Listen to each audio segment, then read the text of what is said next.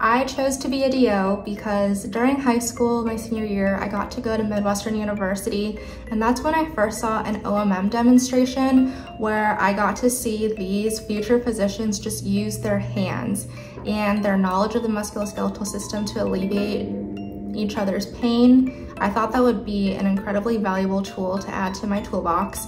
Also, as a first-generation Vietnamese American, I grew up with a lot of Eastern medicine values intertwined with Western medicine. So when I saw that the DO mission looked holistically at patients for their mind, body, and spirit, and was more focused on treating patients as humans and preventing future diseases rather than just treating the disease itself, that aligned perfectly with how I envision the art of medicine. And I am so excited and proud to be a DO.